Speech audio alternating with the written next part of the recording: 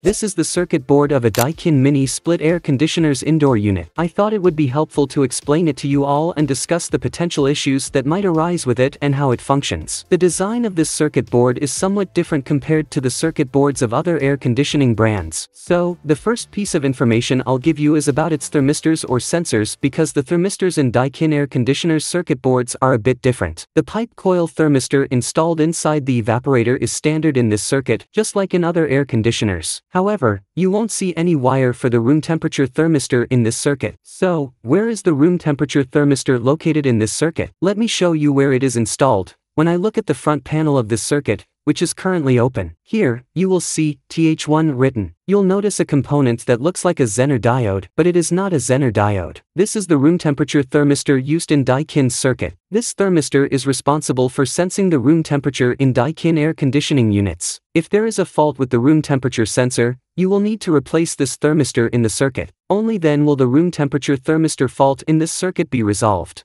Now I'll give you some more information about this circuit. Some people might already know about this, but for those who don't, it will be new information. I'll now provide details about the intelligent eye sensor that is installed on this circuit board. You might be wondering what this intelligent eye is. Daikin widely uses this intelligent eye technology in its air conditioning units. Let me show you what the intelligent eye looks like. This white-colored sensor you see here is called the intelligent eye. It's a function that needs to be activated using the remote control if you want to use it. Only then will it work. What's the benefit of this function? The advantage is that if people are coming and going in your room, and sometimes the room is occupied and sometimes it's not, this function helps the unit save electricity. Let me explain how it works. If you use this function and there are people moving around in the room, the unit will operate at the temperature you have set. However, if the intelligent eye does not detect any movement in the room for 20 minutes, it will adjust the temperature to save energy. For example, if you have set the air conditioner to 20 degrees, it will cool the room to 22 degrees instead,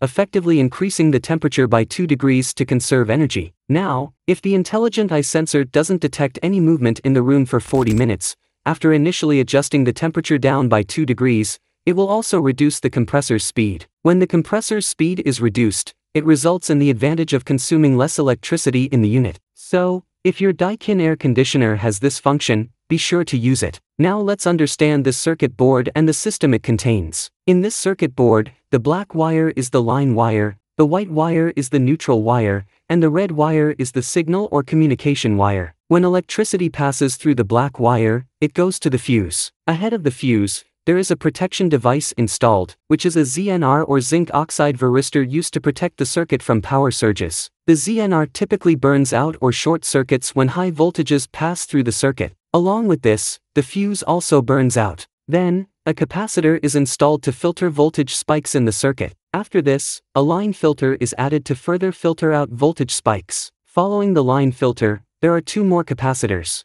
These capacitors are also installed to control voltage spikes and surge voltages. After these components, a PTC sensor is installed in the circuit. Positive voltages enter through the pins of the PTC sensor, while the negative voltage follows this trace onward. Next is the rectification circuit. This bridge rectifier is installed here, which converts AC voltages to DC voltages. These 2 points are the AC pins. From these pins, we obtain our DC voltages. However, as soon as the voltages are converted from AC to DC, a boosting capacitor is installed here. This capacitor boosts the voltages, meaning it increases them. After the voltages are increased by the capacitor, we get 320 DC volts at these 2 points. You can see that I have placed some switching ICs on my hand. These ICs come in different brands and packages. Various companies use these switching ICs to create the SMPS for their circuits. In this Daikin circuit, let me show you how its SMPS system is designed. Its SMPS circuit works like other SMPS circuits, but none of the ICs I showed you earlier are used in this circuit.